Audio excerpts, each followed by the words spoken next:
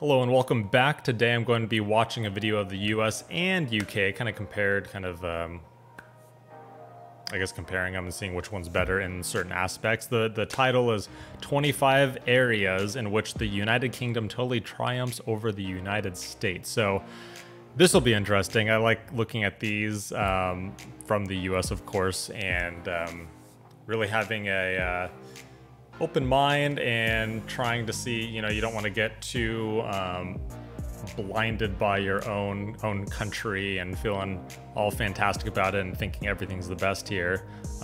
So it's good to watch it, and I probably agree. I think I do agree a lot with, I've said many times, they do, in Europe especially, a lot of things much better, much more efficient. Over in Europe in general as a whole, and UK kind of the same thing. But yeah, this is going to be interesting, and let me know as always if anything about one of these points, if something's inaccurate, or add on to it, and if there's more. So if it's true. So let's see what he has to say, and let's see where he's from too. And here are 25 areas. He's an American, so let's see. This might be more interesting. Totally triumphs over the United States. Areas when I turned it up. The United Kingdom totally triumphs over the United States. All right, let's get this out of the way. This list is meant to be a joke. I love the US and I love the UK. I'm not trying to start a war. This entire list is meant to be in good humor. So please, oh boy, so it's humorous. Please don't take offense. Take offense, everyone. And let's see. 25. Displaying actual prices. In most US states, you don't pay the price on the product. You pay the price plus the tax.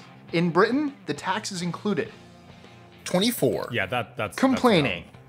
Nobody complains better than the British. Nobody. 23. Documentaries. 2 words. David Attenborough. 22. Electric plugs. First of all, the voltage is higher. It's 220 versus only 110.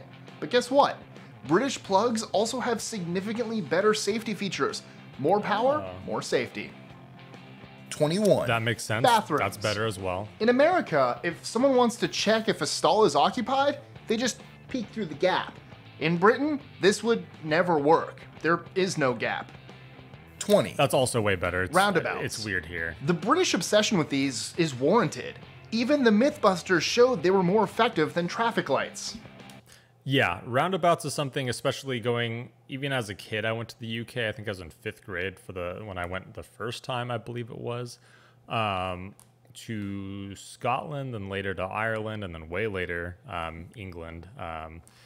And roundabouts have always been, my whole family loves them. They make sense to a lot of areas. I mean, certain areas I know it's way too crowded around here in these cities. I think like the greater Los Angeles area in general has around, I don't know, it's like 18 to 19 million people. So that would be, I don't know how effective roundabouts would be there, or how, I feel like it'd get crazy here. There'd be lots of crashes. People just don't understand it, don't know how to do it. But out away from the cities, I think they should have a lot more. It's like, it happens very often that we're out on a road in the middle of nowhere, or not very busy, and it's not going to be very busy in many years to come, and there's just a traffic light that you're just sitting there by yourself. It's horrible. We have an obsession with lights. That's like our only way to do it, and these are very rare to see around here. You do see them, but 19. It's rare. Messing with France. As the British say, France is a beautiful country. The only downside is that it's filled with the French people. C'est seulement une blague. Nous vous aimons. Allons-y. 18. You probably looked that up. Having their flag put on other flags. Even a US state has the Union Jack on it. Hawaii. Yep. 17. We learned that in a previous video, along with, it was just where the British flag, just talking about their empire in a previous video. Was in Australia, and then it was in Canada until, like, I forget exactly the date, 55 or 65. It was kind of on the later side, like 1965. So, and a lot of other places currently still losing at their own sports. Britain invents soccer, that's why they used to call it that, and then can't win at it. America invents basketball, and then can't lose at it. 16. It's a weird one. Cops. On average, American police kill more civilians in 1 month than British police kill in 2 decades. 15.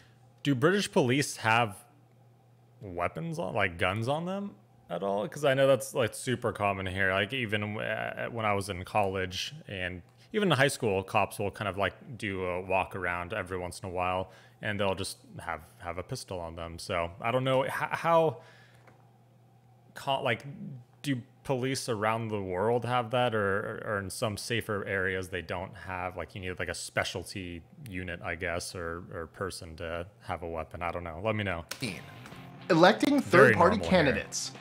Okay, it's not like this happens regularly, but it definitely happens more than never. And that is exactly how often it happens in the US. 14. What? Date format. Never happens, yeah. Smallest to largest. Doesn't that make sense? 13. Understating it does make sense. During World War II, when Britain was being bombed almost constantly, Churchill referred to it as the unpleasantness. That just about sums it up. 12. Cheaper real food. In the US, only fake food is cheaper. Yeah, 11. That's true. The metric To get like organic or just real stuff, real food, yeah, definitely costs you. System. They don't do it perfectly, but they definitely do it better. That's true. Metric system. We do learn the metric system, but it's pretty light. Maybe like, I don't know, 2 times throughout school we learn about it, and it makes sense. Yeah, everyone knows it makes sense, but I don't know, for some reason we don't change it. My theory is just that you slowly add it onto everything, you know, our gallon and everything that we use currently, and just below it or above it, the bigger number, I guess, would just be, you know, you just use metric system numbers for everything, and then slowly merge our population into that, because it makes sense. And I don't know why we continue to be weird. I think it's like us and like what, 3 or 2 other countries still use the imperial system. 10. Tea. In Britain, teas are small, hot, and lightly sweetened. In the US, they're big, cold, and stuffed with diabetes. I know this is all a joke too, but yeah, the last part probably true. Stuff with diabetes. You put tons of whatever cream and or sugar cubes in them. Yeah, it is cold too. It's probably, I don't even know if it's more popular to have like iced tea and just cold teas. But we'll have tea and stuff rarely, but every once in a while we will, and it's hot, of course. So 9. Hot tea. Playing the villain. It's very normal here. If the bad guy isn't Russian, he's British. And if he's not British, he's American. Empire. Even today, the Queen is still the head of state in 15 different countries. 7. Yes. Rolling cheese. Only in Britain will you find a bunch of people chasing cheese down a hill. Cooper's Hill cheese rolling in Wake. Super 6. Entertaining. NHS. Pull that up after this. In the US, people declare bankruptcy because of hospital visits. In the UK, you don't. As a note, the NHS is paid for by taxes, but even then, the US spends over $8,000 per person every year for healthcare, while in the UK, it's only around $3,000. 5. Everything's Marketing. pricier here too. Or rather, the lack of it. In America, they actually stop live sporting events for the sake of adverts. And let's not get started on infomercials or medication advertisements. Horrible. 4. Keeping calm. Just check the news coverage of Ebola. In the US, you would think the world was ending.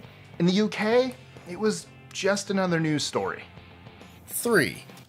Yeah, I feel like our news in general is like hyper explosive at times. If there's one decently big story, everyone jumps on it and tries to beat each other. It's like, you know, if you know what yellow journalism is, that's just kind of exaggerating it, kind of making false points in a way.